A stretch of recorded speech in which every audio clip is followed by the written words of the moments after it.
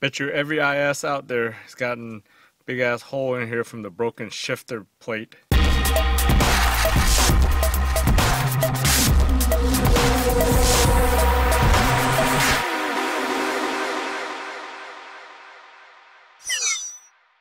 Hey guys, welcome back to the channel. So today we're just going to go over a quick replacement of this little piece, which is a little shifter plate. Most people that have two ISs that are like 7 to 14 years old by now have had this thing break on them. This thing becomes very brittle after a while, and it's a pretty easy replacement. You get this on Amazon or eBay for around $12 to $15. So to take the old pieces out and install this new one, it's pretty easy. Doesn't even require any special tools. So stay tuned and we'll show you how to do this. So to change this is pretty straightforward and easy.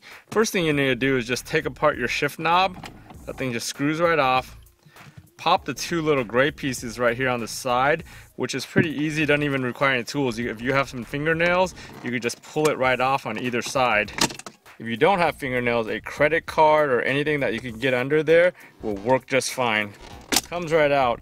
Once you get that out, all you have to do is kind of fold your lid right here, lift the back up right here, and then just pull the whole thing out. There is a wire harness right here for the parking gate, and then another wire harness for the seat warmer and seat cooler. So unplug those and the whole thing comes right out. So this is what the back side looks like. So you got the plug right here for your seat warmers. Plug that off.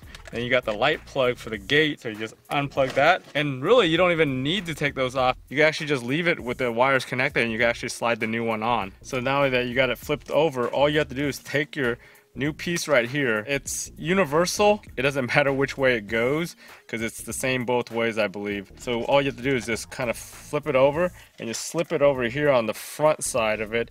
And the little nub right here fits right through there and it actually just slides right in. And there you got it. Pretty dang easy to replace. As far as the alignment goes, there is a big opening back here and then the slit side. Make sure the slit side matches with the slit side of the top of it, and then just line that up over here with the shifter and then just get it back in and you should be good. So got it all lined up, and then just get this thing lined up with your shifter and put it back in.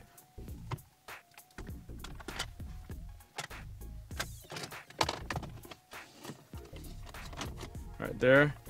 Pop it back down, put all your pieces back together, and you're ready to go. So there it is, we got it all back together. This is a 2-minute install. If you guys haven't subscribed to the channel already, go ahead and subscribe to the channel. If you found this video useful, give it a thumbs up. And don't forget to follow me on all my different DIYs for all my cars. Thanks for watching, guys. I'll talk to you guys next time.